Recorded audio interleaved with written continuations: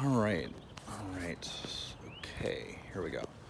So today I wanted to take a little walk around a garden, a small garden that I've been working on with some other people, and just to document what's blooming right now, what the situation is, and what some plans are for the future at this place.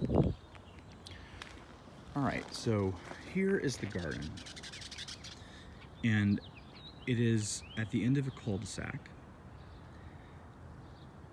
and it's framed sort of kind of in a regular space. This garden is actually part of this park, which is called Southwest Corridor. It's in Boston, and it runs along the line of the subway and the Amtrak, and those railroad tracks are just over those mounds over there. So it's about a 5-mile long park, and it has these little appendages, these community garden appendages, and then this space, which was really just a blank space. As you can see, there are a bunch of daffodils,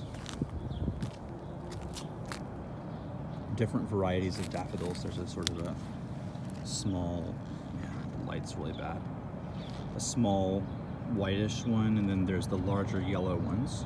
Got a bunch of those. And then in between, there are some other nice plants. This is called a flowering, or not flowering, this is a polychrome spurge, Euphorbia polychroma.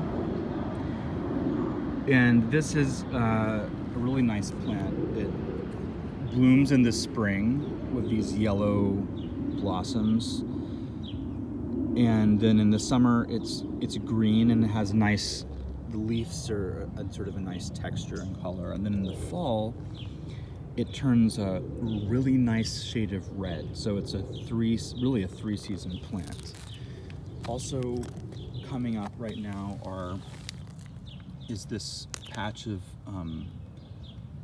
bee balm or bergamot, Monarda didyma is its botanical name, and it is a fragrant plant in the mint family that is native to North America.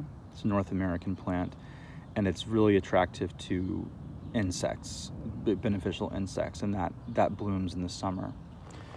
Back there's some violets, and then 2 clumps. There's one here. It's kind of hard to see, but this is another North American plant, fragrant plant called mountain mint.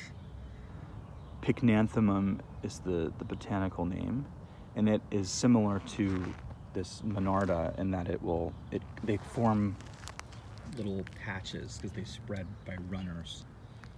So they can be a little bit hard to deal with, but because this is a slightly shady area, I'm hoping that they won't get too out of control. Those light green plants there are Virginia bluebells, and those should bloom in the next few weeks. Interspersed in here, these kind of fringy ones are called winter aconite.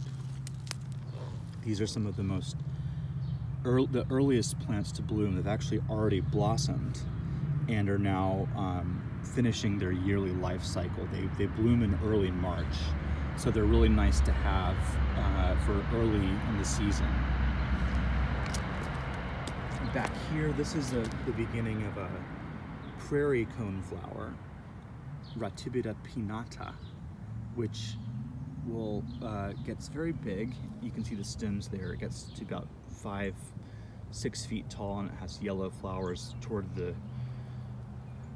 August, late July and August. Some daylilies over here in the corner.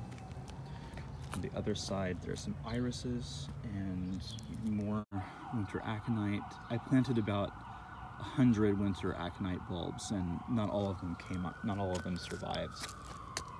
It's a difficult plant to establish.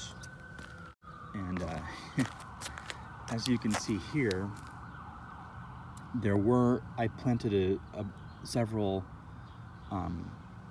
bare root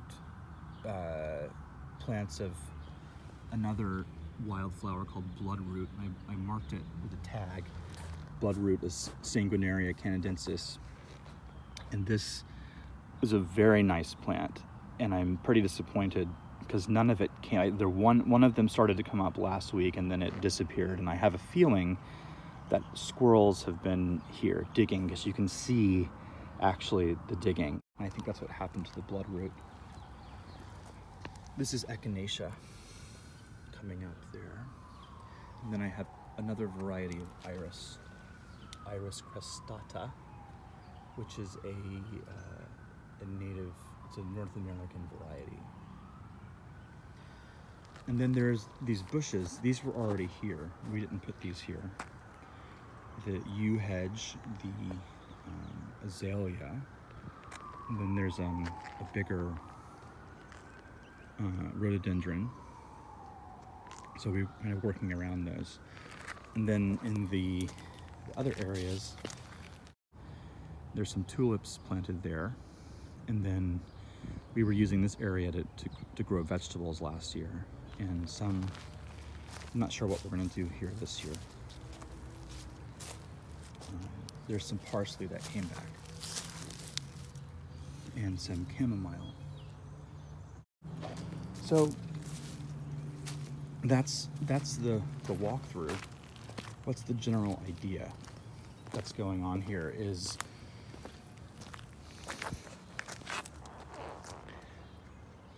to try to make something. So this garden is not a,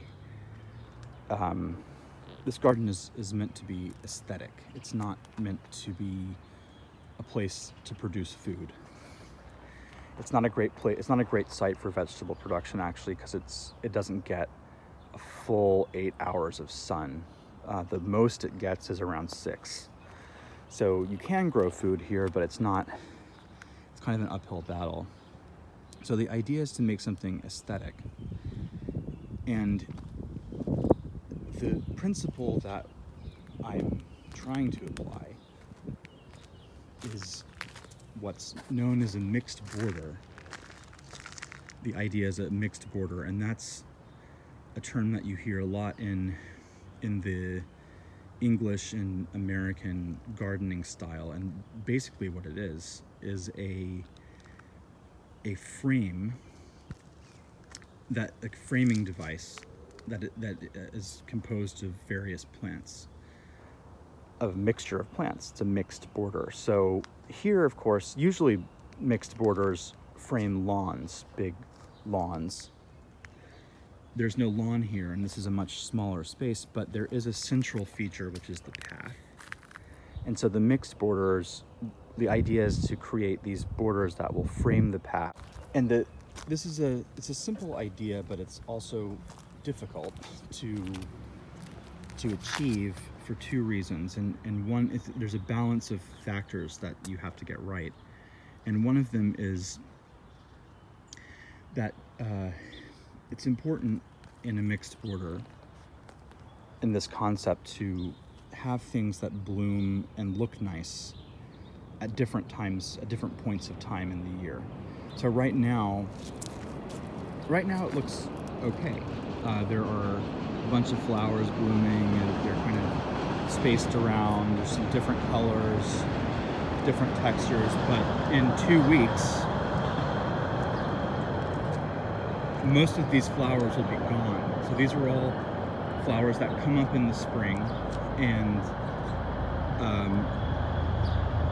then by the end of May, the flowers have died back, and all that you're left with is the foliage that's kind of spent and it's on its way out.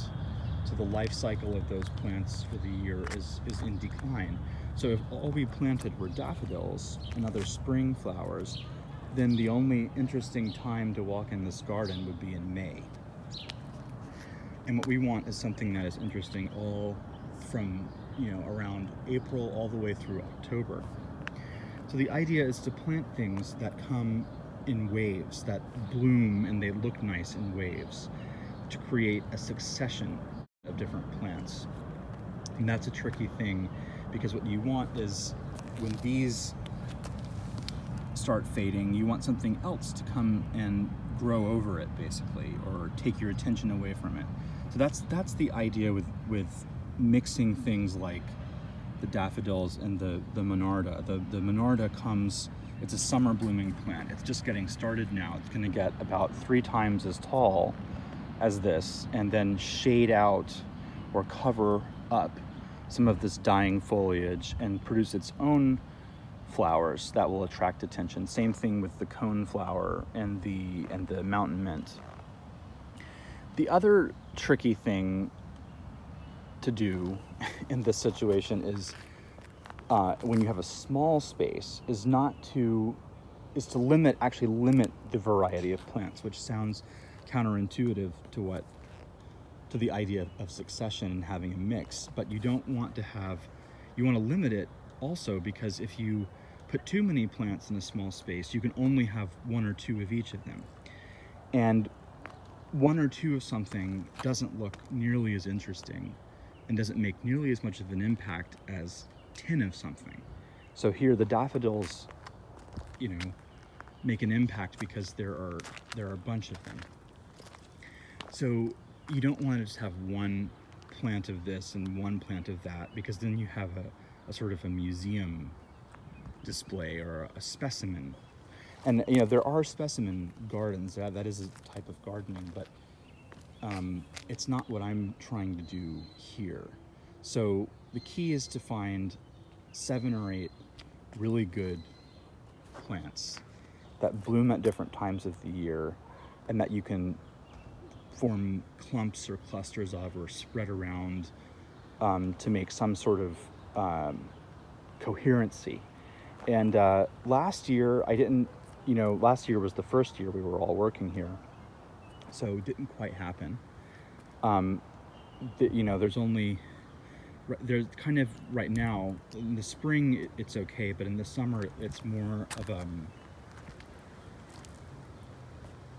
the summer is what needs work. So my idea is to try to get some more, maybe move some things, maybe move some of these individual plants together or to a different space that's actually more sunny, and then find 2 or 3 summer blooming and then late summer, fall blooming plants that I can get 3 or 4 of and put in here and make that kind of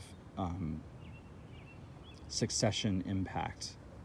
So we will see what happens. I mean, this season's going to be different because obviously everyone's trying to limit contact, and there's not a great time to be going to the store, and certainly not a time to be working in groups together. But there's a good foundation, and we'll see what we can do. All right, I'm gonna cut this off and go back inside.